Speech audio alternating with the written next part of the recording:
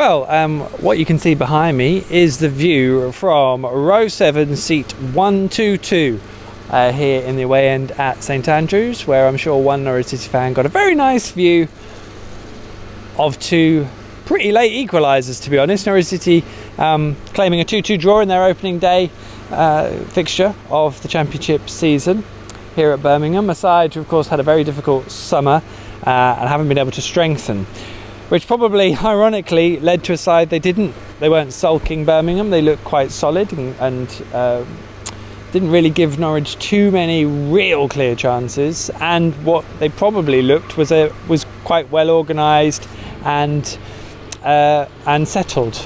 And I guess what you get on this, what probably makes the opening day of the season so up and down, is the fact that teams are gelling. And we saw actually signs with Norwich that, you know, maybe Ben Marshall, who was excellent by the way today, putting crosses in behind people, not maybe reading the best situations. Maybe Norwich not making the most of Jordan Rhodes, who still could have scored a couple of goals had Birmingham's third choice goalkeeper, rookie goalkeeper, who was on loan at the National League last year, not made a couple of excellent, really excellent saves. So in the way we maybe thought it was going to be a plus for Norwich, but Birmingham dug in and will probably feel to a degree they should have won this game, because they led twice, the second being in basically the last minute of 5 added at the end of the game. But Garry Monk did call it a fair result, and I think over the balance of play I would agree, because Norwich, customary as we would expect, did have a lot of possession.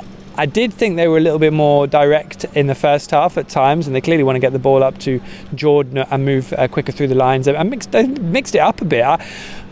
Doing the live coverage of PinkUn, a lot of people looking at the scoreline and thinking, well, we're kind of seeing what we've seen all last year. They're still this, they're still that. And I don't think it's that straightforward, personally. I also think it's too early to judge.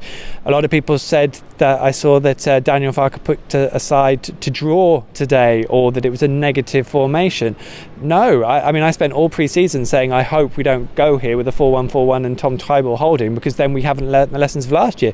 To me, Alex Tettey, by the way, playing 90 minutes today after basically no pre-season. What a colossal effort. But playing him and Tom Tyball as a 2 in a 4-2-3-1 is exactly what was proving successful last year.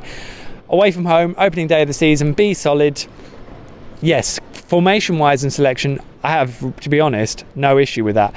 The issues came in terms of the performance and what those guys were doing. And I think the first half, Norwich still probably, they worked the best chance and the keeper pulled off a wonderful save. I do still think they're too ponderous in getting and actually making that chance when they get in good positions. And some of the possession they had, they weren't moving the ball quick enough and working it well enough. So I definitely take those points on. Then they were kind of sloppy in the second half of the first 10, 15, 20 minutes when Birmingham did get themselves ahead. They probably deserved it. It had been coming. Norwich not really.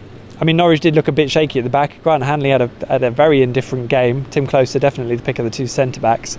Norwich couldn't clear their lines from a corner, albeit Magoma took the shot that crashed in off the underside of the bar brilliantly well. And that goal had been coming because Norwich was sloppy, and maybe Daniel Farke could have been more assertive before that to make a positive change in the game. I definitely buy that. What we did then see is Kenny McLean and Maurice Leitner coming on, and they both had a positive impact actually, and Maurice helped create a couple of chances.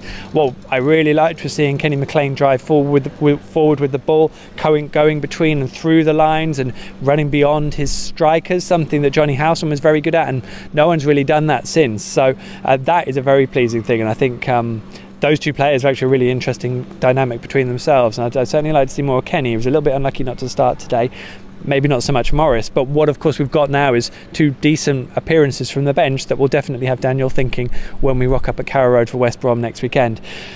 Special mention though for the second equaliser coming in the 94th minute from Denis Srebeni, who broke from midfield, cut Birmingham open, an absolute treat, and laid the ball beautifully for El Hernandez to smack home his finish. I can't remember who the right back was, but he was in a bit of a muddle and was on his backside by the time Enel was put through. But that is a proper match-saving contribution from Denis Srebeni, and that bodes well, because he came on and he was good. I like that. He looked hungry, and it was it was always a game that was competitive. It was always a game that was reasonably open, and it was a good game. Obviously, what we need to wait and see now is, was it a good game between two sides that are going to finish 19th and 20th, or was it a good game between two sides who will have their own paths this year and can do the things they want to achieve, or will struggle? We just don't know. That's obviously the difficult bit about the first game of the season. But of course, we all know very well that Norwich went and done Blackburn a few years ago, and that didn't really manifest itself in a promotion challenge. So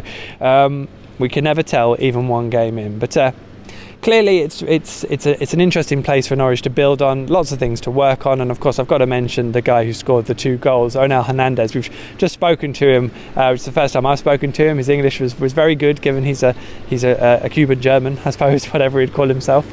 He's feeling happy and settled here.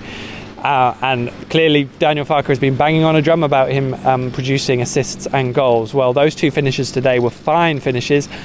Probably the first one, the keeper should have saved it, ironically, because he made 2 such outstanding saves from Jordan Rhodes. But to see something as lively at the top with 2 chances that he took, that 94th minute chance, you could have just as easily in the past seen it go beyond the far post, or the keeper pull off a brilliant save. We didn't see that. Onel took it unerringly, finished really well, and the guys and girls in this away stand, I'm sure, were busy jumping up and down and enjoying themselves.